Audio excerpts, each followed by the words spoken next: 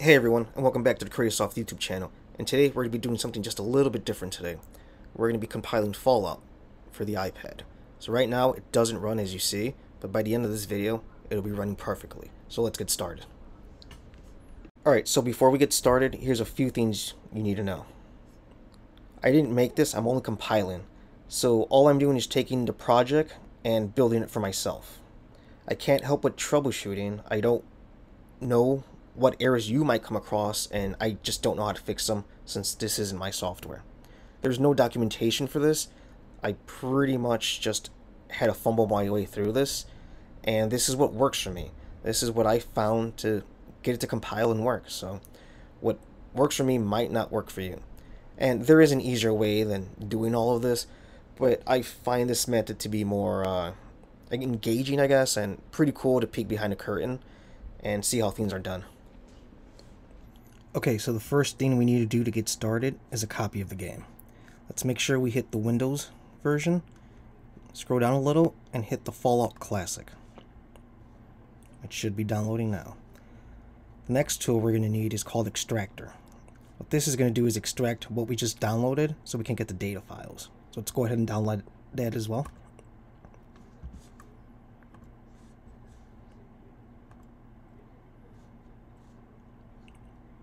We're going to need to install Homebrew.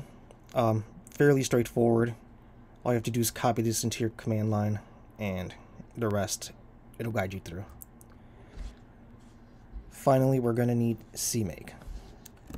After we've installed Homebrew, we're just going to go ahead and do brew install CMake. I already have it installed, but it's fairly straightforward. And we're going to need a copy of Fallout. So this is the Fallout Community Edition, which is a fully working reimplementation of Fallout with the same original gameplay engine, bug fixes, and some quality of life improvements. So this is what we are going to use to compile. So let's just hit the green button and download. And I believe we have everything we need. You're also going to need to make sure you have Xcode installed, along with the iOS simulators and the Mac, which comes by default. So, all right, we're going to take these three, bring them out here. So I already have Extractor installed, so I'm just going to delete that. And what I'm going to do real quickly is create a Fallout data folder.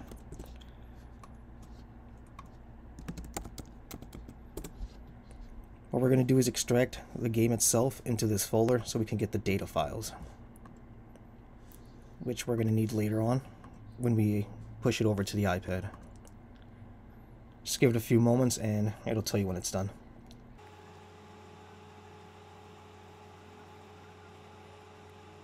Great, everything's done. Let's just take this folder, drag it off to the side. We can delete this exe. And now we're going to open up the Fallout 1 CE main, which is the source code that we just downloaded from the repository.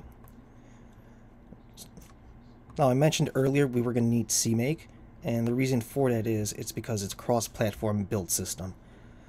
So if you go into the CMake folder, toolchain, you're going to see the iOS toolchain that we need. So I'm just going to go ahead and copy that and just paste it next to the toolchain folder. So it'll be in CMake toolchain. Next, I'm going to open up the terminal, go to our desktop, go into our folder, clear it. Okay, sweet. Now, because there's a CMake lists here, we can use that to configure our Xcode project. I'm just going to look into our notes.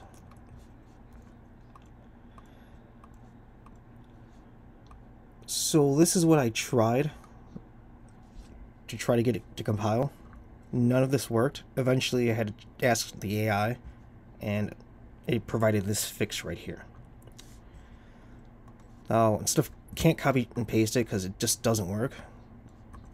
So we're going to have to type it out manually. So it's CMake generate.xcode dcmake tool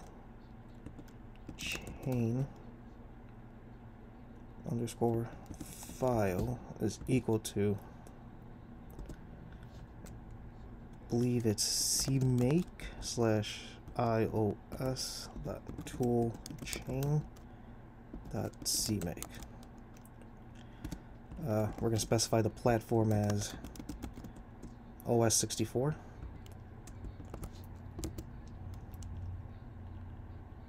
And then dcmake policy version minimum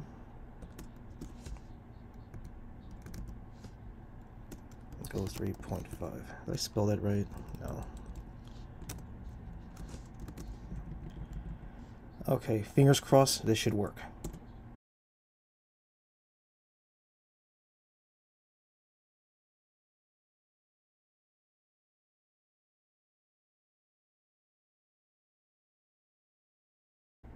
So I made a mistake and we're going to start fresh again with the Fallout 1 CE main. So let me open up terminal here again. And head into the desktop slash Fallout 1. Okay. Let's open up the folder. Let's drag the iOS CMake toolchain into the CMake file itself. So it's right next to the toolchain folder. Let's head back into the command. Now what we're gonna do is use this. We're gonna use this input right here. Pass these arguments to our CMake.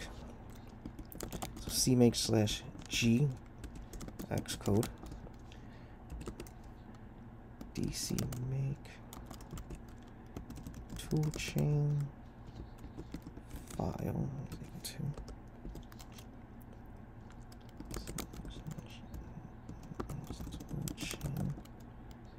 dot cmake.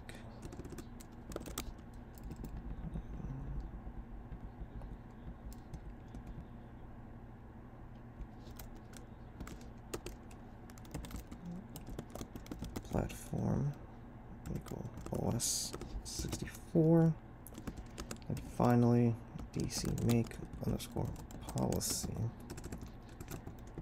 underscore version minimum. Fingers crossed this should work.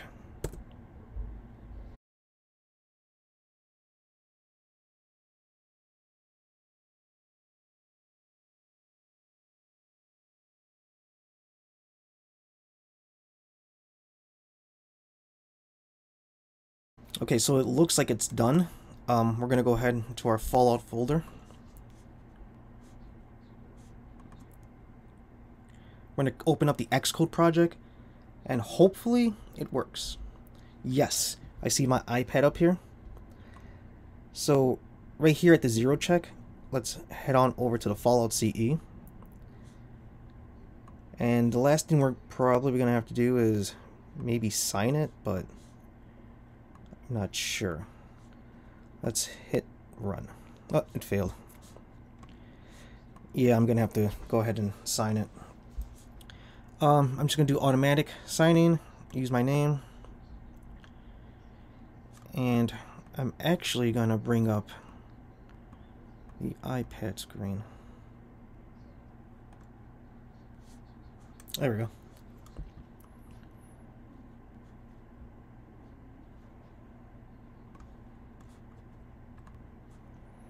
Okay, so I have the iPad at the bottom corner now. And I do have Fallout already installed, as you can see, but we're going to go ahead and push it again. So that way you can see for yourself that it actually does compile and it does copy it to the iPad itself.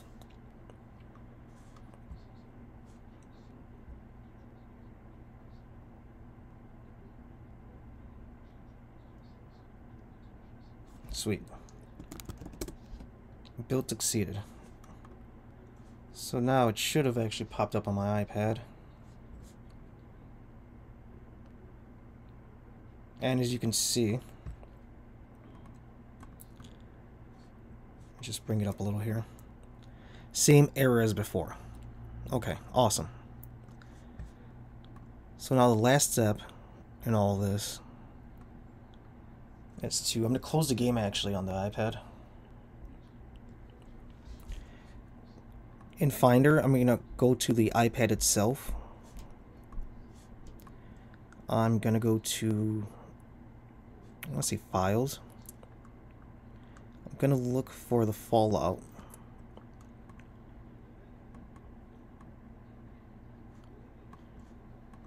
And what I'm going to do now is drag in the files that we need. So I believe we needed data, critter, and master. Drag those into Fallout itself. It's copying.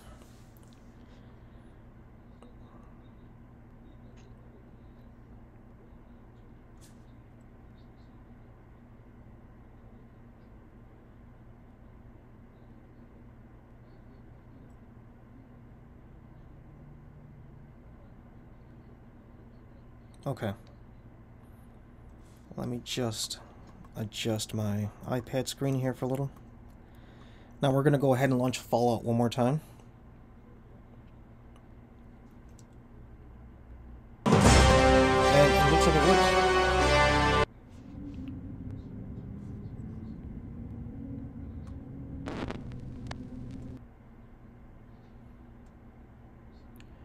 You do have to tap to simulate mouse clicks, and you have to hold your finger down to move around. So let's just go ahead and create this character here.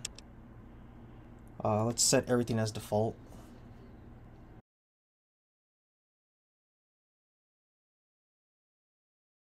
One more.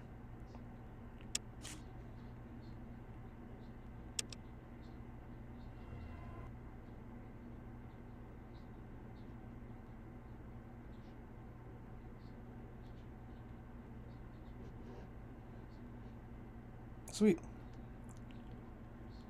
Oh boy. It's definitely not the easiest to play though. But yeah, that's Fallout. It's working. As you can see, you can play it. And it's that, well, not that easy, but you can see it took a lot of work. So let's show you how to do it in an easier way. So we're going to head back into the actual Fallout repository. Go to Releases. And from here you can just download the IPA file for iOS. And at the bottom it'll show you how to set it up. And that's pretty much it. See you guys next time.